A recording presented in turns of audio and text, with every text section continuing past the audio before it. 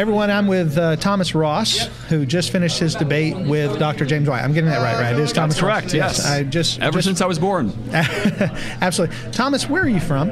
I was born in San Francisco.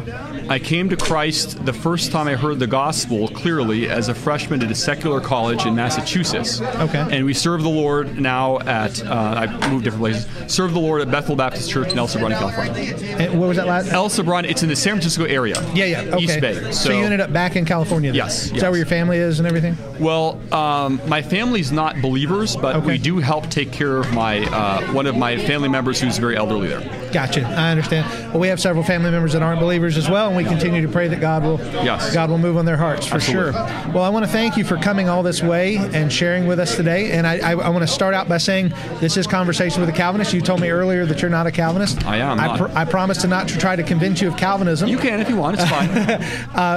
That's not what my show is about. My show is just about meeting people, interviewing people, asking questions. And you were presenting the side for the King James is superior to the Legacy Standard Bible today. Mm-hmm. And what it really seemed to me to turn out to be more of a debate about preservation. Would you agree that that was the sort of what I think that what Scripture teaches about its own preservation is absolutely crucial to this issue.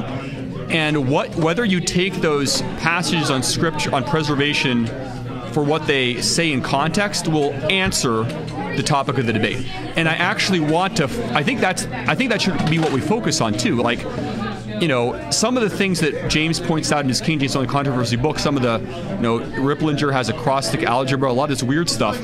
It's, it's good to expose that, but we really need to deal carefully with what God says about His own Word. And if we believe those promises, we're going to recognize that the text received by the church is the right text, and that's going to be establishing my proposition. So I wanted, and also the sword of the Spirit, the Word of God, the most powerful thing I can give anybody is what God says in His own Word. So I want people to understand that.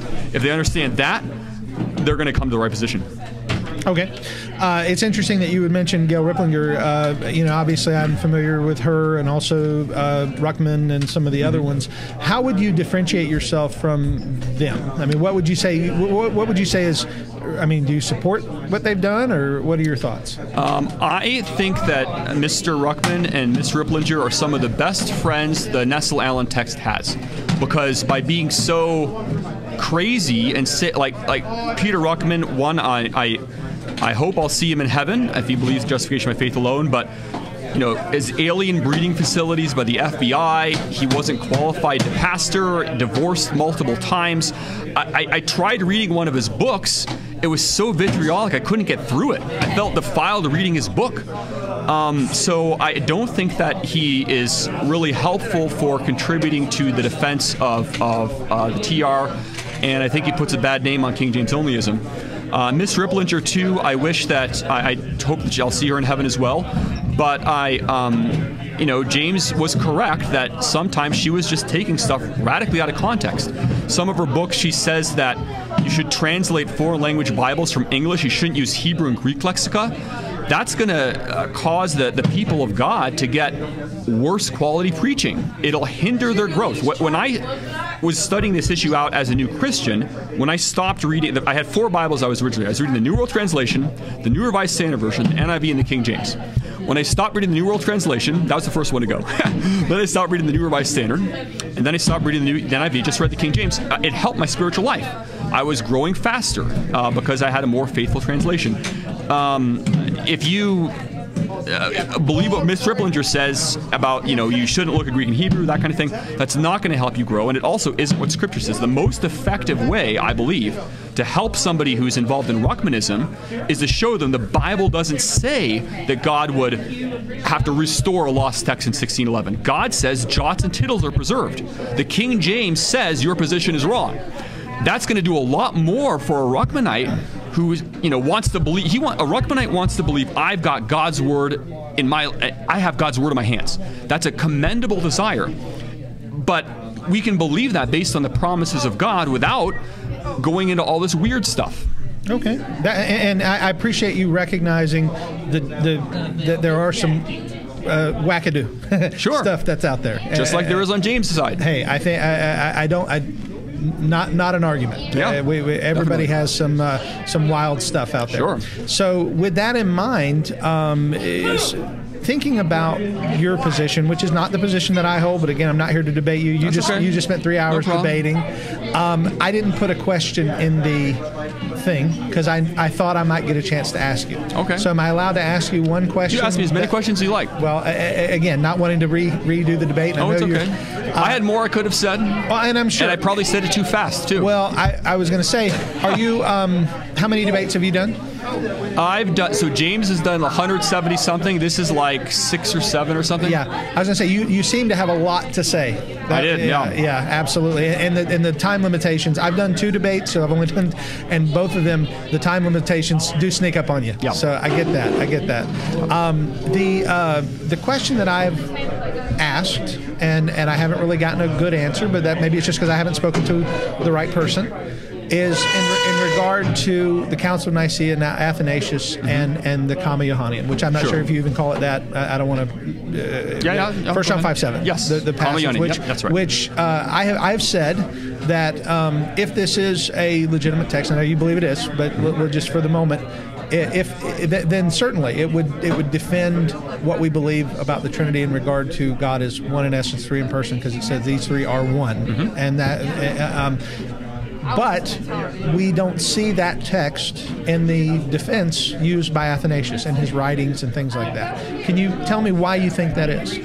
Well, they're actually, first of all, I may take a little bit different view on what the church is. I actually am a landmark Baptist, so I think that the true churches were separate from the Roman Catholic state church throughout the medieval period, and that Baptists are not Protestants. I would agree with, say, Charles Spurgeon, who said that we were reformers before the Protestants were ever born. So I'm very thankful that the Council of Nicaea got the deity of Christ right, but I think the true churches had separated from the Roman Catholic state church, or they weren't a state church quite yet, but they separated but before that time, in the time of the Novatian controversy. So the fact with me that, say, the Waldensian Bible, pre-Reformation Baptists had 1 John 5:7 in their Bible, I think is more significant for me than somebody who takes a Protestant view of that history. I also would point out that Athanasius, for example, in John 1:18, had a son. He didn't say only begotten God, but so those are some things I would say. Did they, as far as I can tell, at the Council of Nicaea, they did not quote 1 John 5:7, but it also wasn't a Trinitarian council. It was specifically about the deity of Christ.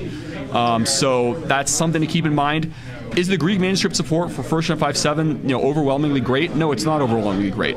But I believe that there are sufficient reasons to keep it, though you could disagree with that and still come to the conclusion that I took in the debate. Okay. Well, that's fair, and I appreciate you pointing out the landmark Baptist. I wasn't aware of that, and that would I would invite you to do a whole program on just that. Oh, that'd be great. Yeah. I'm going to give you my card when we're done. Okay, maybe I can have you. I do it through Zoom. Sure. We can do conversation because I'm curious about that position.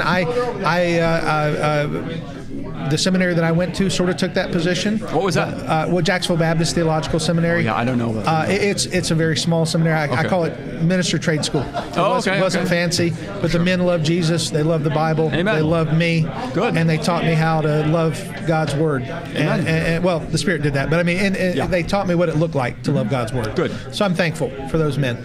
And but I went back later, after having got my doctorate, I went back and helped teach some classes and do some things.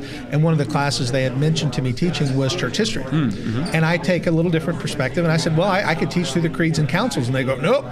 And I didn't realize the distinction was so massive. So would you say that all of the creeds and councils then are strictly Roman Catholic, or? No, well, I think if you read the church history of the guy after Eusebius, now his name is skipping my mind. He continued, it was either Sozomen or his name started with S, but he continued Eusebius' church history.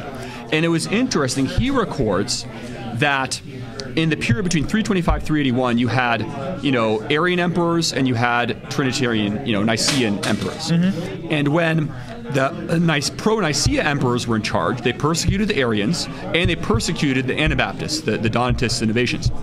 when the Arian emperors were in charge, the reason that the Catholic emperors persecuted the Novatians and Donatists is because they weren't Catholic. Yeah. When the Arian emperors were in charge, they persecuted the Catholics and the Anabaptists because they were Trinitarian. He actually mentions that the Anabaptists had the same Trinitarianism as the Catholics. So I agree, and I think this is actually valuable. I can tell a member of the Watchtower Society, I didn't get the Trinity from a Catholic council. My people had the same Trinitarianism before this council and after this council, and I'm glad they got it right. But we got it from the Bible. So I'm very thankful for what they said about the Trinity, but I don't get, and we all know that councils aren't infallible. Like at Nicaea, they said that the Father and the Son were one person. Now they defined, the word hypostasis wasn't defined as strictly at that time. So They didn't mean modalism when they said it. Yeah. But that was wrong. They should have said 3 hypostases, not 1. So I'm very glad that at 381 they got it right. 1 ousia, 1 essence, and 3 persons, 3 hypostases. But I would say I get my Trinitarianism from sola scriptura, only from the Bible. Nice. Okay. Well, brother, I want to thank you again. And I will ask one other thing. Because you said earlier about Gail Riplinger and about Ruckman, and if they believed in justification by faith alone, then they're in heaven. Praise the Lord. So you would agree then, I think. And I said if because sometimes some of those more extreme King James people are more associated with Baptist churches that are more like with Jack Hyles, certain things where they kind of go after repentance. Ruckman didn't, but Ruckman's view that there are different ways of salvation, different periods of time, that's terrible. It's evil. It's unbiblical. Well, what I wanted to ask is, you would agree then that even though you hold to a very strong view of what the Word of God is, that if a person believes in justification by faith alone, according to your view, they could be wrong and still be saved? Absolutely. Okay. There's many things, if you couldn't be wrong on doctrine and still be saved, I wouldn't go to heaven. I'm sure there's many things I'm wrong on. Amen. Thank you, brother. Thank you. Really appreciate it. It was nice to meet you. Nice to meet you.